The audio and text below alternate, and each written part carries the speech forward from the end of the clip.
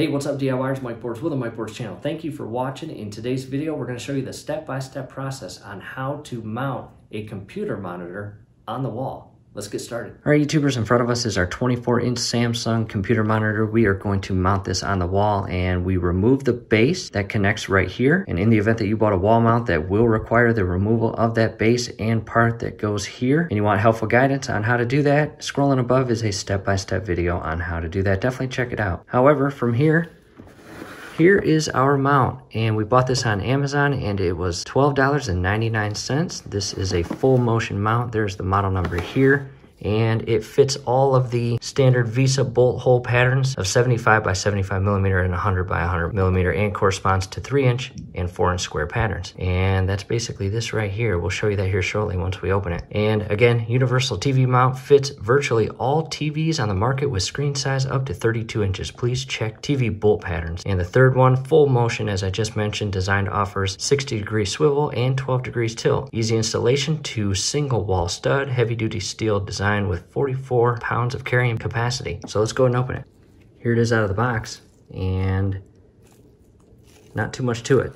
First thing I want to do is put it on our monitor and see if the holes line up. And as you can see right there, top portion right there, to the right top and the right lower. So this mount is going to work perfectly with our monitor. And what I want to do now is change camera angles and show you how this moves. Check this out. This portion right here is what is going to be secured to the wall. And you've got the tilt. Basically, this is the top portion, and you can tilt the monitor downward toward the floor. And the cool thing is you have these screws, one on each side. They're Phillips screws.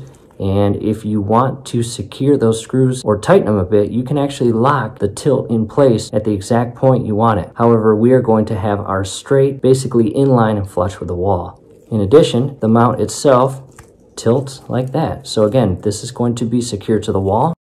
I'll show you the back. So pretty good product for only $12.99. From here, we're going to install it. We'll grab our Phillips screwdriver and remove both of these Phillips screws.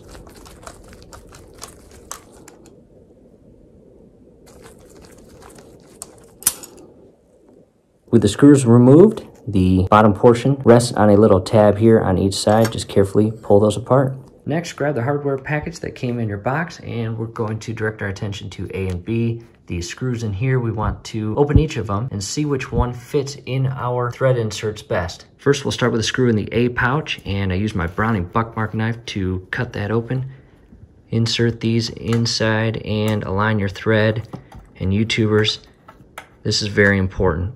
Your screw should go in extremely smoothly. If it doesn't, back it out and try the other one. In our case, this screw is a perfect fit. So we know from here, we are going to use all 4 screws in the A pouch. After laying the bracket on the monitor itself is not perfectly flat. It has an angle to it. And to compensate for that, we are going to use the spacers in pouch D, and we are going to apply those in between the plate and the back side of the monitor, which will bring the top portion of the mount or plate in line. Go ahead and shift the plate to the side, grab a spacer, and insert it over the threaded holes as shown here.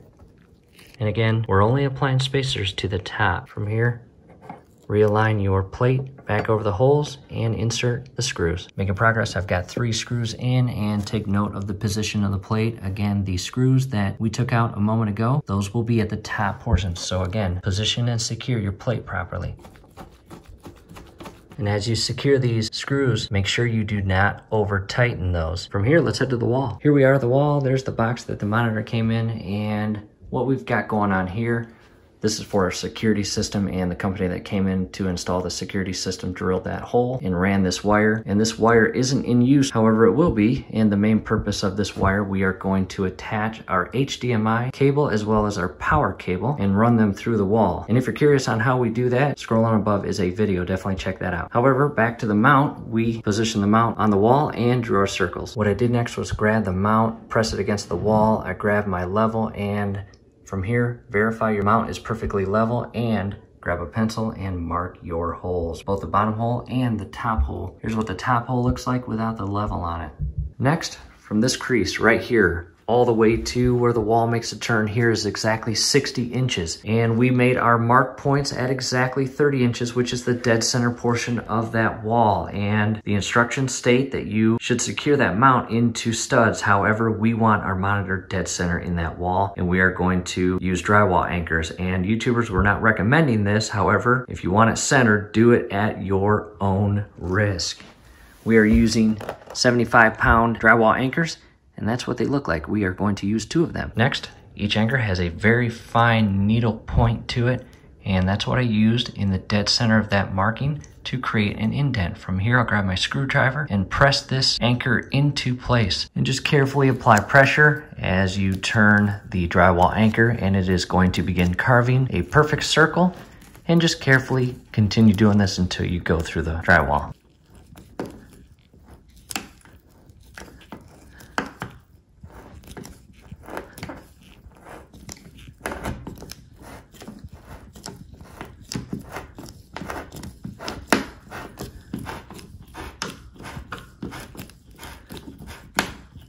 Secure the drywall anchor until it is flush with the wall. Do not over tighten it because you do not want to strip the internal plastic portion here. Back to the hardware pouch, and I grabbed 2 of these C washers, and we're going to insert those on the screws that go into the drywall anchors as shown here, and secure the mount to the wall. One more thing I want to show you is the bottom hole of the mount is a perfect circle. The top hole is a more oval shape, and that is to help compensate for any unalignment of your drill points into your drywall and into the stud. So the bottom portion will be secured, and then you can shift the top portion ever so slightly to help you make the mount perfectly level. Bottom screw is in and secured. Grab your level, verify you are perfectly level, and we can remove this.